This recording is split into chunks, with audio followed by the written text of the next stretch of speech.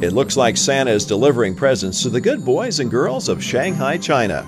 Shanghai is one of the world's most populous cities, so Santa will definitely be busy here.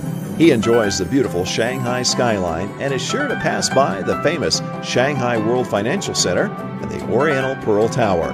Santa is also impressed by the high-speed Shanghai maglev train, but knows his reindeer are the best way to power his sleigh.